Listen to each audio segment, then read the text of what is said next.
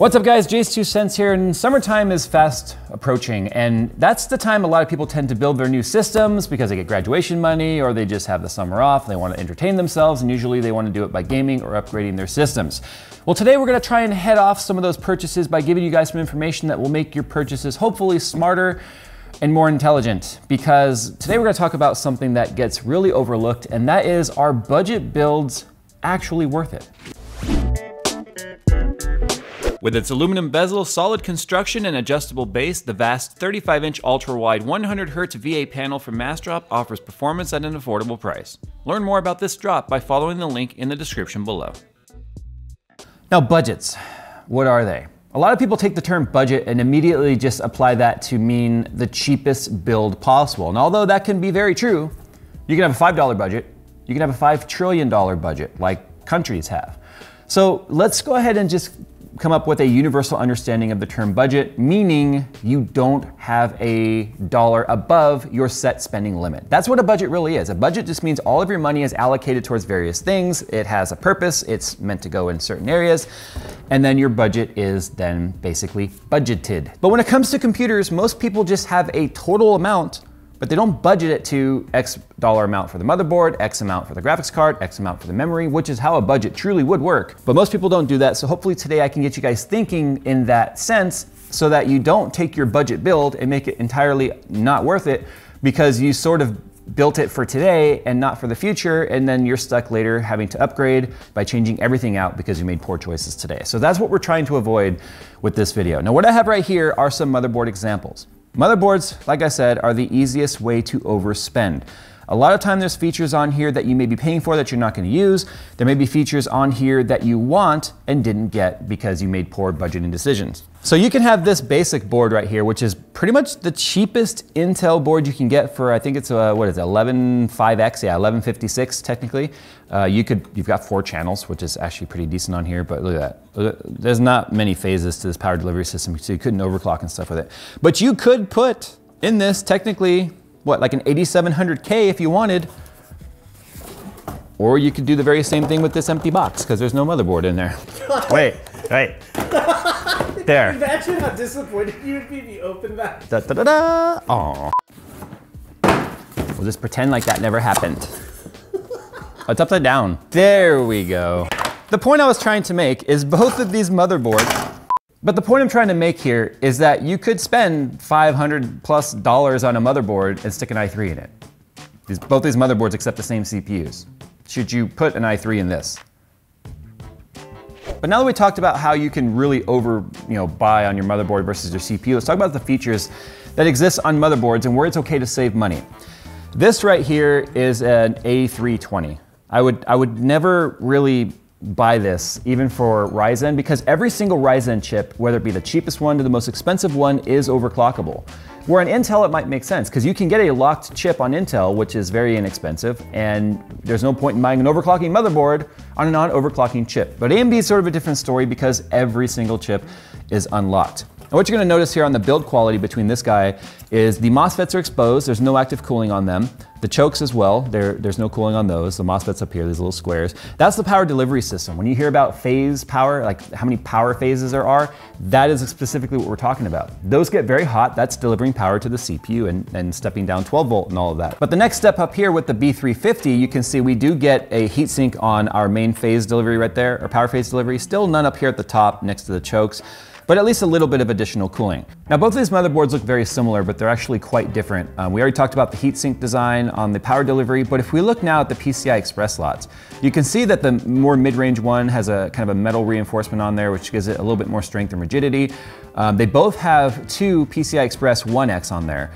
This one has an additional slot at the bottom, which is kind of useless these days, which is a standard PCI. Nobody really uses PCI anymore on any modern capture cards, or whether it be M.2 slots for PCI Express or whatever. Now, one thing that's worth noting on here though is this is a more intelligent design in terms of the spacing. They put one of the 1X above the graphics card, so you could put a capture card or sound card here, and then they spaced out 2 slots down the other one. That way, if you put a graphics card in here, which is a standard 2 slot, you can still utilize that one. Problem with this one here is every single graphics card is at least 2 slot now. So as soon as you put in a graphics card, this one becomes useless anyway. So this one pretty much pretend it doesn't even exist. This one shouldn't even exist. Ironically though, the cheaper motherboard, I think, has a better layout in terms of SATA, where they all face the same direction. Whereas on this guy here, 2 of them face up and then 2 of them face out, which I think is kind of awkward. But another sacrifice you make, because these boards come in $50, $60 range, this one you can have like as low as like $40 if you really shop for it. They only have 2 RAM slots. So here's what that means in terms of future compatibility and where you could start costing yourself money. Now let's talk about where you actually would end up costing yourself some money in the future if you ever wanted to upgrade this system. When people are shopping budget systems, they tend to, like I said, want to go as cheap as possible. And the cheapest DDR4 you can get now is 8 gigabytes or 2 4-gigabyte sticks. Now, a lot of people would do that because they want to use dual channel rather than getting a single 8 gig. Now, if you did that, you would utilize both these slots because there's only 2 slots on each of these motherboards, meaning if you wanted to up that RAM capacity later, you've got to buy all new RAM if you didn't go with the single 8 gig. Now, depending on what you're doing, you can often get away with single channel RAM and not really notice any difference when it comes to gaming and stuff like that by going with a single 8 gig stick. So I'd recommend that if you have a dual slot board like this or a dual channel board with only 1 slot per channel. So make the sacrifice of dual channel down to a single 8 gig rather than going with 2 4 gigs if you think you're going to upgrade later on. Otherwise, you're buying all new memory. So here's the AX370 from Aura. So this is obviously has all the features that you would want.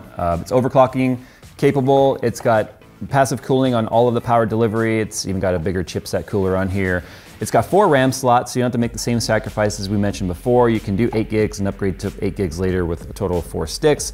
3 full-size PCI Express slots, so you can use SLI, Crossfire, multiple 1X. Yeah, so this one also has extra features like extra fan slot or fan headers, so you can plug in more fans. It's got a bunch at the bottom, a few at the top. It's got AIO cooler on there. It's got, you know, surface-mounted buttons for start, reset. And whereas you can get a board that has similar features to this for around $100 to $115, if you can use the same motherboard for future upgrades, then it makes sense to spend a little more now to get this than to spend a lot less now and get this and then later have to upgrade the motherboard and the RAM anyway. All right, so let's talk about CPUs. This is an area where I think a lot of people just get really confused on where they should be spending their money. It depends entirely on what you're doing with your computer. So if you're just gonna be doing gaming though, you don't need as much CPU power as you might think. This is an i3-7100. This is what was kind of considered like the go-to budget CPU back in the 7 series. And then since then, AMD has really stepped up their game with like the 2200G, which is what we have right here.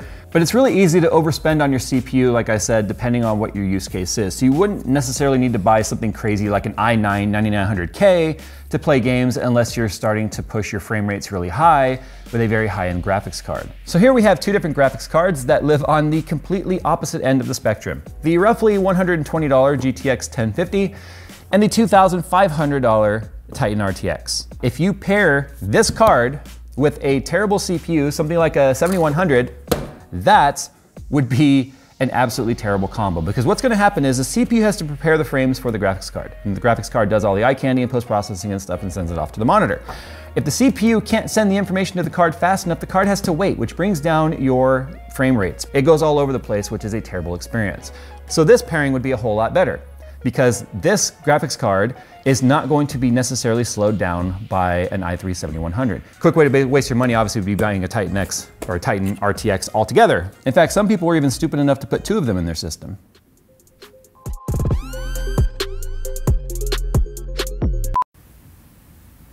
What?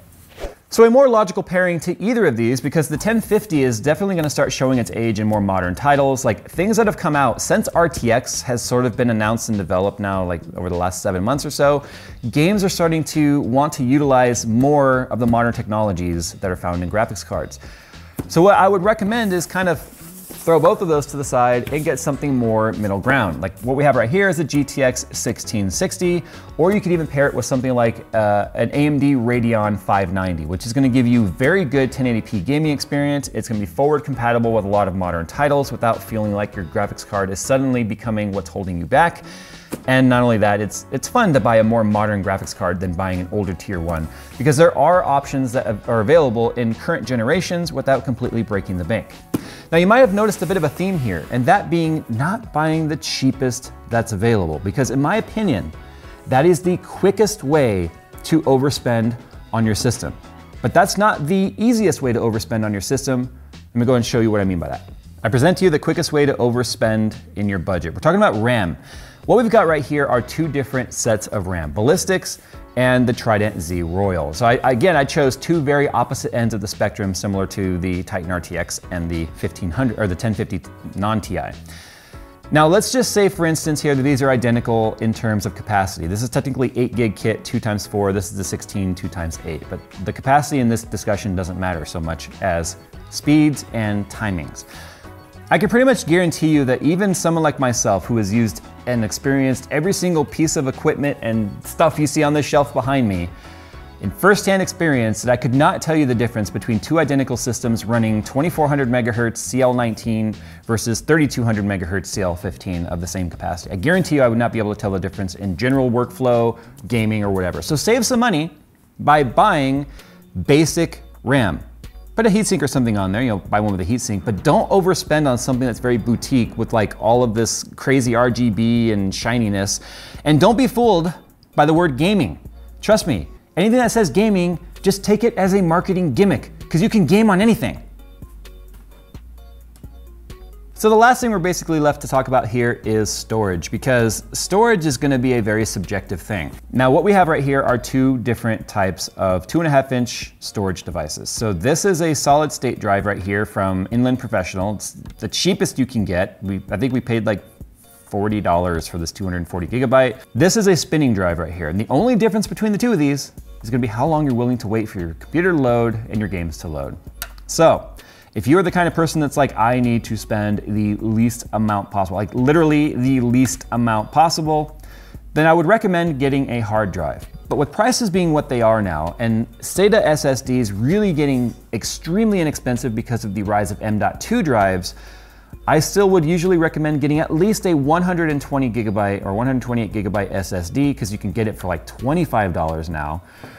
And then getting a large capacity, like 1 terabyte or 2 terabyte hard drive to put all your games and stuff on. And then just move your favorite game to your SSD, whichever one you're playing through. And then when you're done, move it to another drive or get rid of it altogether, and then have your OS on here as well. Then the last thing obviously is your case. Get whatever box you think is prettiest that fits in your budget. I mean, there's so many out there, I can't really help you with that. You could spend 20 bucks, you could spend $2,000 on a case. So obviously, you can spend $0. You can spend $0 on the box. Yeah, put it on the box, put it in a cardboard box. I don't know, maybe we should do a cardboard box case around here. Anyway, guys, I wanted to make this video because I know a lot of you are going to be doing builds and upgrades this summer. It's a very popular time for upgrades, and I wanted to sort of head off some of the buying decisions you guys are gonna make to kind of make you think a little bit differently before you go and spend your money. Nothing sucks more than buyer's remorse because you found out you overspent somewhere and you could have had this instead that would have been better as a whole after the fact. And returning PC hardware usually comes with some sort of a restocking fee or a no return policy at all once it's been used, depending on where you buy it from. So I'm trying to avoid that happening. If you guys have topics you want us to talk about this summer, make sure you comment down below or hit me up on Twitter. We are going to be taking obviously a lot of subject matter directly from our audience. And don't forget, every single summer I like to do water cooling month. So we're gonna have a lot of water cooling subjects coming up here in the very near future, because as the weather turns warm, so do your computers, and we wanna stop that from happening. All right, guys, thanks for watching. And as always, we'll see you in the next one. I asked them once, is it ASUS or ASUS? And they said, just remember Dr. Seuss? ASUS. Yeah. Okay, why don't you spell it A-S-O-O-S? ASUS. ASUS. Hey, Sus. Sus, dude.